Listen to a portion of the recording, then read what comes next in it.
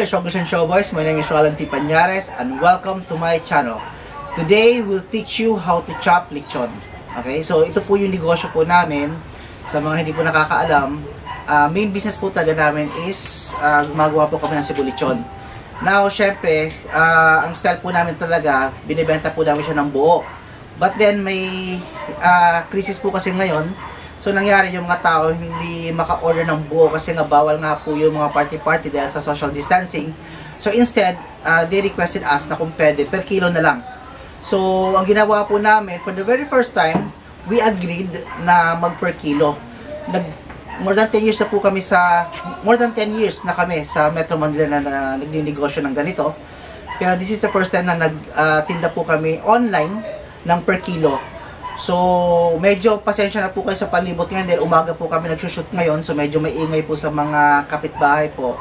Basta, ang sa amin lang po, we'll teach you kung anong uunahin sa pag-chop. Kasi hindi po kasi siya na basta magcha-chop-chop ka lang eh. Ang mangyayari kasi yan, magmumukha siyang parang, tawag nito, mukha siyang tinadtad lang na hindi maayos pagkakagawa. Dapat po kasi bite size. So, kung paano po gagawin yon, yun lang po gagawin natin today. Okay? So, I'll introduce to you my staff. Siya po yung magcha-chop po ngayon. Pangalan niya po si Yoli Gabon. Siya din po yung katay po ng lechon po at pagluto nung nakaraan natin na episode or video. So, guys, let's welcome Yoli Gabon. So, abot ko na ito sa'yo. Hindi yan dito sa akin. So, gawin natin muna. Ano bang inuuna kapag nag-chop tayo ng lechon? Ulo, paa. Ulo muna. Ikakat natin yung ulo. Ang pagkakaalam ko, guys, ang pagkat ng ulo, hindi siya diretso dito. Sinasagad siya. Okay? Sinasagad. And then, pagkatapos, kinukuha yung mga paa. Diba? Kasi magkaiba po yung price po ng ulo saka ng katawan. Okay? Ang ulo tsaka paa, kung tutusin, pinag-isa lang namin siya ng price. Sa rate namin sa ngayon, baka mapanood nyo ito later pa eh. Kasi as we shoot this, anong date ngayon? May 31, 2020. Ang price po na ng ulo namin tsaka paa is 300 pesos po per kilo. Okay? Yung laman po namin, binibenta po namin siya 800 pesos per kilo. Mura na po yun. Kasi sa iba po, ang benta po ng laman is nasa mga 1,000 plus, 1,100. Ang iba, 1,000. Ang pinakamura na alam ko is nasa mga 850. Kami 800 lang. Okay? At yung ulo tsaka paa namin, we just sell it for 300 pesos per kilo. So, yun po gagawin niya muna. Ikakat niya yung ulo, tsaka kamay, tapos yung katawan niya, yung katawan na ng baboy, at kung paano niya gagawin. So, wala na po ako. Siya na lang po ang may iwan po rito. Nasa likod na lang po ng camera. Pero mag-usap-usap lang po kami kung ano po yung dapat gawin. So, Yoli, wala na kita rito. Ikaw na mag-cut. Sige. Thank you, guys. Stick around.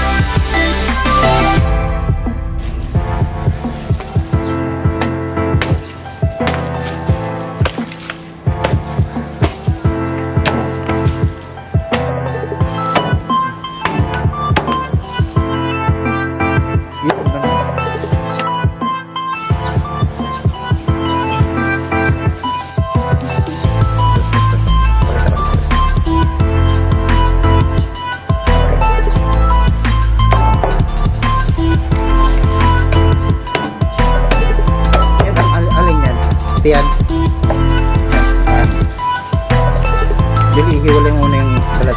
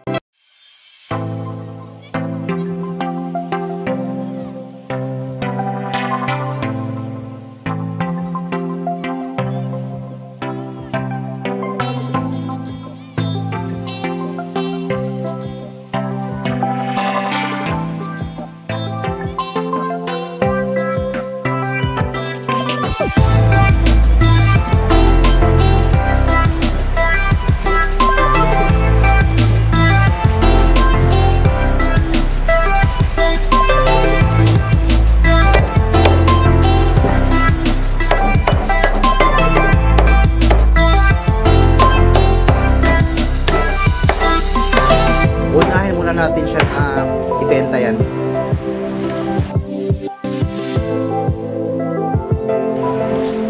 Oops, careful.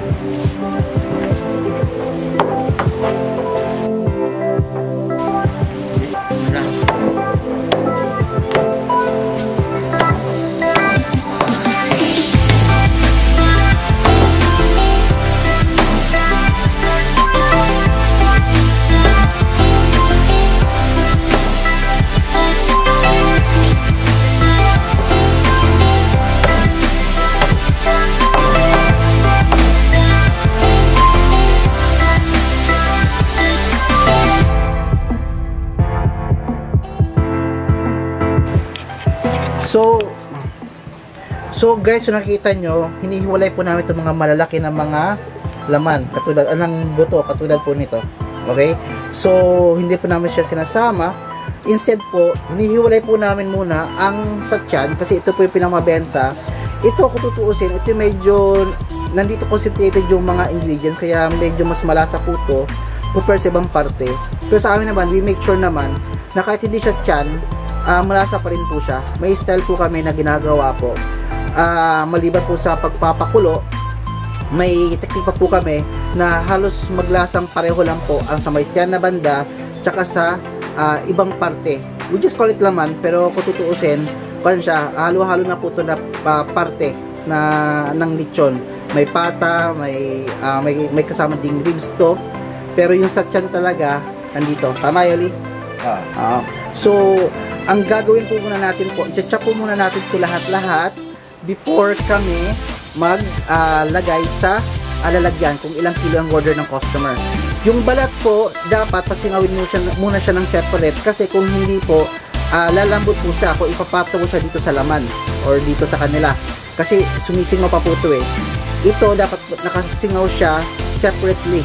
Ito yung pinakahuli na ilalagay, ipapatong sa laman bago siya ibalot or takpan yung lalagyan, yung paglalagyan ng lechon na per kilo. Okay? So, proceed po tayo ulit.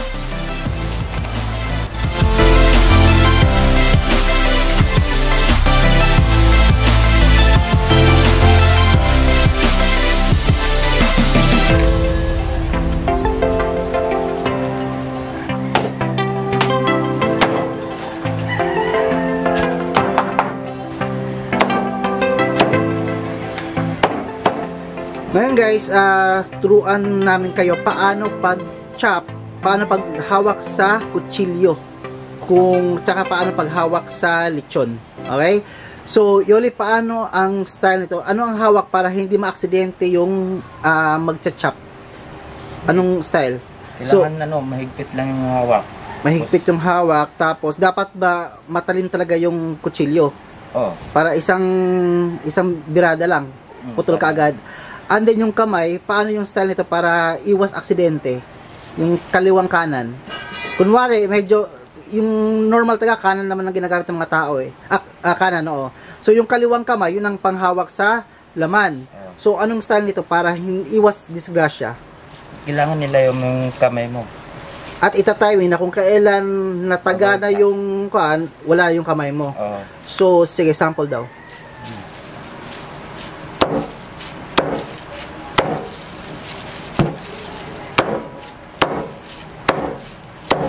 Okay. Ang style nito guys, huwag nyong bilisan, sakto lang kung hindi kayo sanay. Kasi hindi naman to contest. Okay? Dahan-dahan lang hanggang literal makasanayan nyo na. Basta ganoon ang style. Ang siguraduhin natin, safety first bago tayo magmabilis o maging mabilis. Dahan-dahan lang muna. Okay? Basta make sure na yung kutsilyo talagang matalim. At makapal yung chopping board nyo. Katulad nito. Ito, medyo makapal yung chopping board namin para at malaki para sakto siya para sa ganito klaseng trabaho. Okay?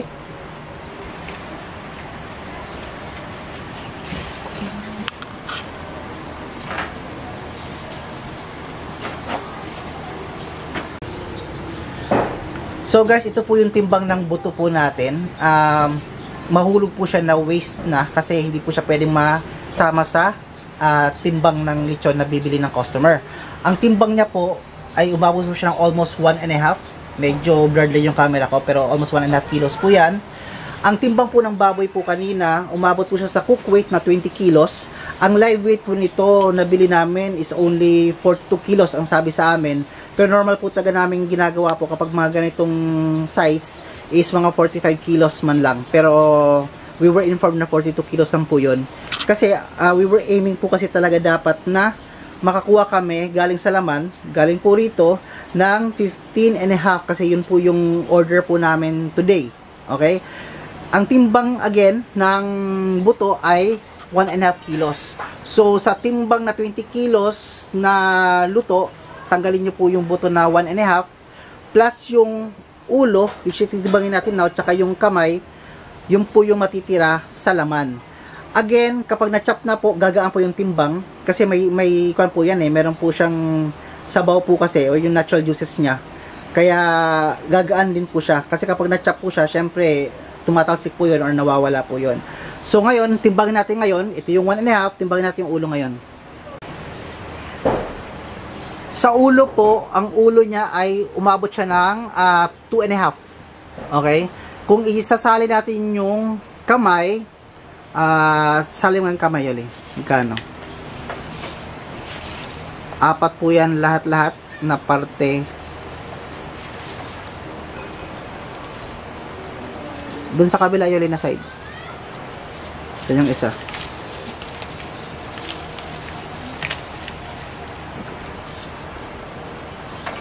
So yung 4, umaabot siya ng 4 kilos. So ibig sabihin nun, sa 20 kilos na cook weight niya, 4 kilos nun ang ulo tsaka kamay. So 20 less 4, 16 kilos na.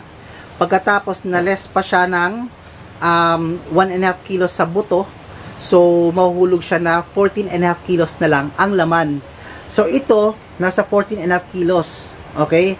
So kukuha kami sa isa pa naming lechon na ginawa para lang magkasya kasi nahulog kasi na 14.5 kilos lang to eh.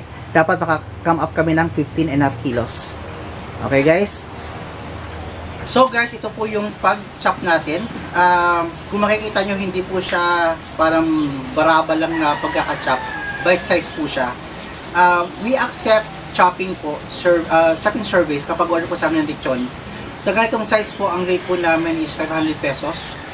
Sa ibang catering po, ang charge po nila, umawag po nila mga 800 to 1,000. Sa amin po, 500 po. Yung mga maliliit na sizes, nasa mga 300, 200, 100, pinaka-minimum po natin. And then, sa mga ganitong size, ito yung 500 namin. Itong rate na to is, as of today, May 31, 2020. At yung rate niya, at tagal na yan eh. Hindi po kami nagbabago po ng rate po. So, sa amin lang, tinuturuan lang po namin kayo paano pag-chop. Okay? So, ito lang po yung video natin for today. And then, salamat Yoli para sa servisyo mo sa vlog na to. And I hope guys that you will like and share our video. And please subscribe na rin sa YouTube channel po namin. Thank you so much for watching guys.